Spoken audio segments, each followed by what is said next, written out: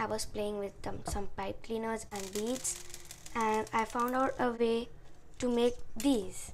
So if you want to make these bracelets, please watch till the end, and just let's get started. And please subscribe my channel and like this video if you loved these bracelets.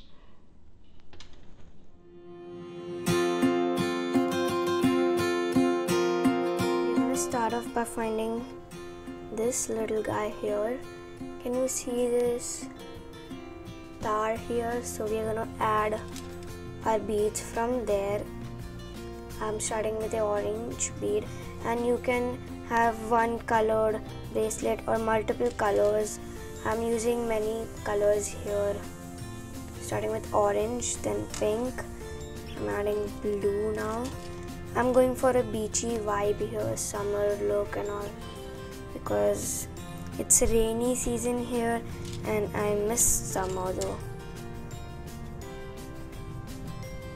So we're gonna continue that until we have, I'm going to add one more color which I haven't. Oh yeah, this pink one. No, we have added that. Oh yeah, this purple one, because it will match the pipe cleaner.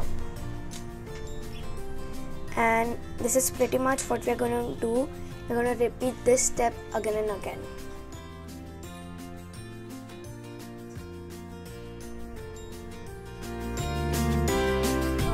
We are just going to fold, and I think this will fit my hand, so I'm going to fold it like this. Oh yeah, I'm going to leave this much space, and then I'm going to loop this around that place, so it will become like a mounted area.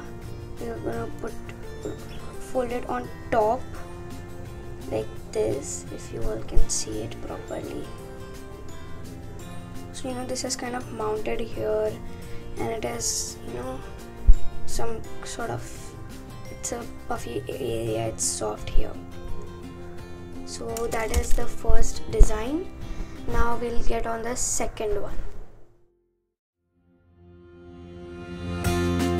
For the second bracelet, we will need 2 pipe cleaners, 1 washer and some charms.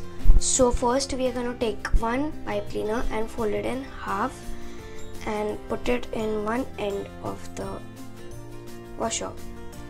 Then I am going to add charms. First I'm going to add the heart charm, and then the butterfly charm. You can use any charm.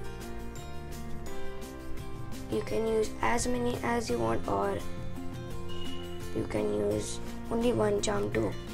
So then after adding the charms, you have to twist the pipe cleaner like so, and really tight.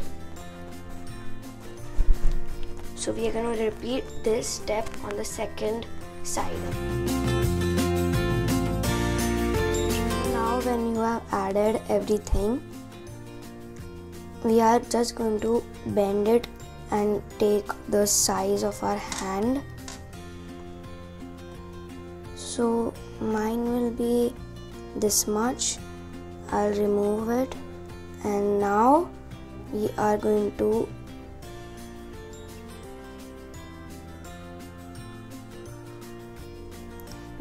twist everything like that and do a mounting like we did in the last bracelet.